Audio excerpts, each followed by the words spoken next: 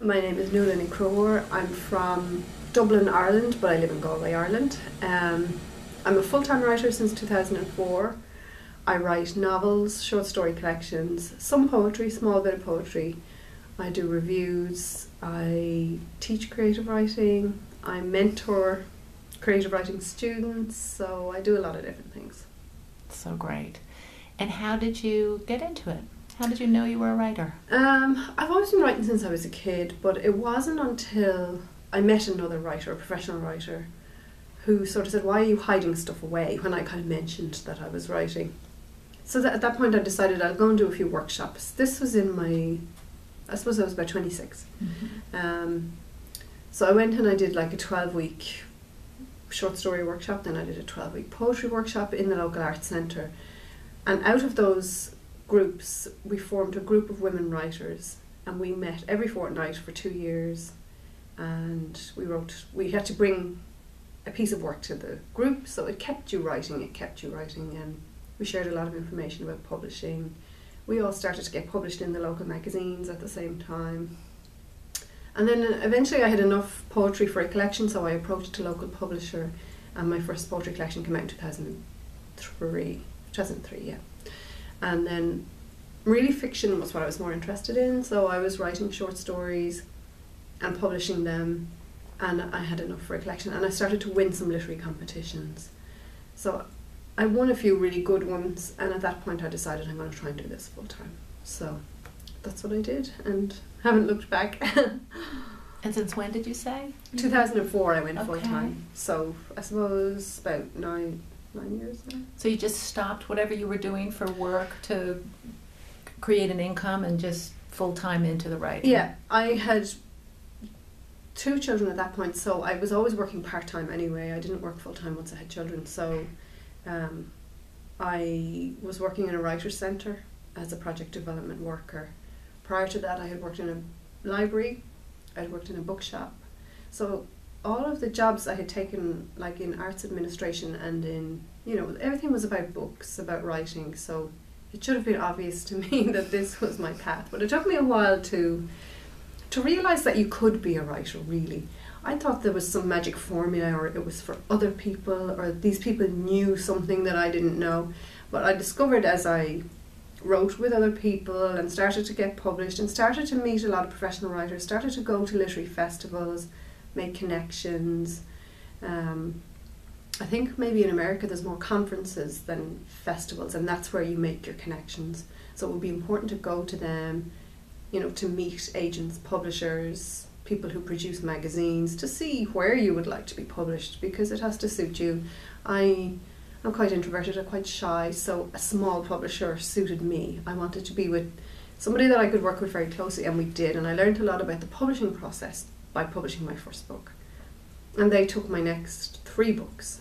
So I had a good, friendly, close relationship with them, but I'm ambitious, and so I had a novel written, and actually that small publisher encouraged me to take it elsewhere. He said, "You need a bigger publisher, really, when it's a novel." So I got an agent for that novel. But unfortunately the novel languished with that agent for 5 years. He didn't manage to sell it, and he's a very, very nice man, but not really into email and things like that. So a sort of a slow process was his style, and I was starting to get impatient. So I took the book back and I found a publisher for it myself. So I had written the novel between 2003 and 2004, but it didn't get published until 2010. So that was quite a long sort of time to be sitting on a novel, But in the meantime I was still writing, and I had short story collections out and poetry collections. So since then I've written 2 more novels, one of which is coming out in the spring. It's set in Scotland and Ireland.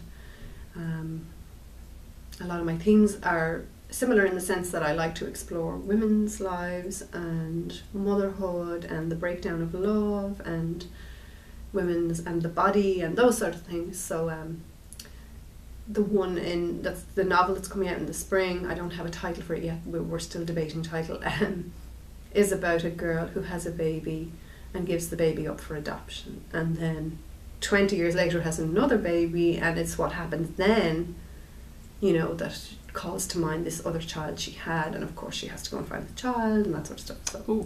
So things are progressing slowly, but I kind of tend to write quickly, but my publication happens at a slower pace. And you will find this about being a writer, that the publishing world generally moves at a sort of a glacial pace. So you will have your book finished, but it may not be on the shelf for 2 years, because there's things that have to happen in the meantime. Well, they have a list of books that are coming out, so they need time to get your cover right and to, you know, start pre-publicity about your book. So you have to have patience to be a writer, basically. Patience with yourself and patience with the world of publishing.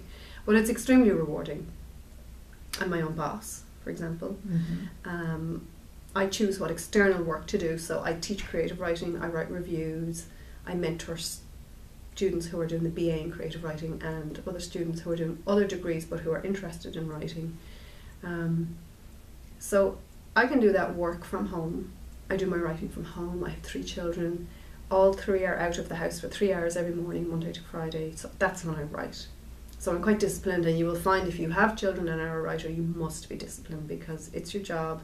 You need to get to that desk, get your work done, and then there's room for everything else. But I have chosen this life, and it suits me very well. So I get to be on my own, which is important to me, because I'm, you know, shy and like being on my own and enjoy my own company. But I also like being social, and I get that aspect through, I keep a literary blog, I get it through that, I get it through Facebook and email, but I also get it through teaching and through attending literary festivals, reading at festivals, teaching workshops at festivals, that kind of thing. And so I have a great network of fellow writers in Ireland and in the UK and in America. And what I love about the writing world is the support that we give each other, the emotional support, as much as the, oh, you know, have you heard that such an anthology is looking for stories? I think you should send something to them. You know, there's a huge amount of give in the writing world, and I love that. I love the generosity of the writers. I tend to steer clear of the less generous ones. You know, so I have my network of people that, you know, we have so much in common, and we have great conversations about other people's books, about our own books, about hopes, you know, because I've had, this is my 3rd agent now, this new one, so I haven't had a lot of luck with agents. Some of my writing friends don't have agents at all. I live in a small country, you don't need an agent, but it's nice to have one if you want to be published in the UK or the States, because they're big, big markets compared to our tiny little Irish market. So, you know, there are differences from country to country as to how your writing career can progress. But if you work really hard, and I think that's the key thing, if you write a lot and work really hard and get your work out there, so send your work out, don't sit on it. Send it out, and always have 4 or 5 pieces of work out in the world, whether it's, you know, 5 short stories, or, you know, 2 stories and a poem or a novel, and just keep it out there, because some editor is bound to like what you do, and it's a matter of finding that person. You're not always going to find the right person instantly, so try not to be discouraged. And really what writers need above all is stick-with-it ability. You need to be able to realise that you are motivating this, and this is a career, what shall we call it, a path, but there is no end point. The path along which you go is the thing. You're growing all the time. You become a better writer by writing, but there's no end point. Even if you win the Nobel Prize for Literature, as Alice Munro recently did, or even if you win the Man Booker Prize, you're not suddenly at the pinnacle and it's all over. You still have to sit down the next day and start the next book, and the next book may not be a big hit. So it's a process of starting over. But the challenge and the beauty and the joy is in that as well. So you have to be a good self-motivator maybe to be a writer. You also have to be pretty determined. It's the sort of determined people who get ahead. You can have buckets of talent, but if you can't discipline yourself, and if you can't sort of motivate yourself every day to get on with it, it won't matter how talented you are. So being organised can be a very good skill as a writer. Being able to meet deadlines, being able to take editorial feedback as well, which generally, if it's coming from professionals, you need to listen to them. They're usually right. So yeah, I find it very rewarding. It completely suits my personality. It suits my life because I like having time with my children. I like having time with my husband. So you choose your path as to your personality. So you decide, do I like spending, if you want to be a writer, do I like spending a lot of time by myself? Am I able to do that? But am I also able to get out and talk about my writing, because it's important to be able to do that. It's not just, people think this business of self-promotion is new. It's not new. Charles Dickens went around Europe talking about his books, you know. Truman Capote said, a boy's got to hustle his book. This happened, you know. So this is not new. The internet is your friend. You can self-promote on the internet, but you do eventually have to get out in the world and read your work and meet your readers and talk to people, and it's extremely enjoyable, even when you're shy. But yeah, for me it's a very rewarding career.